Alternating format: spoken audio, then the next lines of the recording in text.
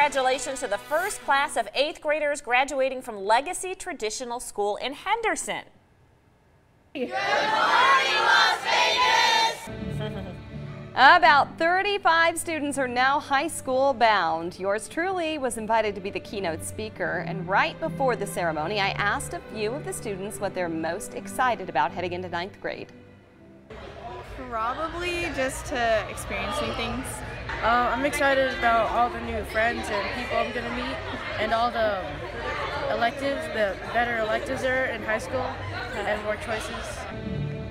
Yeah, they have a lot to look forward to. Legacy is a charter school that only goes through 8th grade, so all of these graduates are headed to a variety of high schools, and we wish them the very best. Yeah, 9th grade's a big deal because it's like all of a sudden you're kind of, you know, you're transitioning into an adult, teenage adult. I remember being excited about it. Yeah. Those students were nervous. Yeah. I said, "Are you guys excited?" And they were like, I know, change is hard. Change is, yes. we all know that.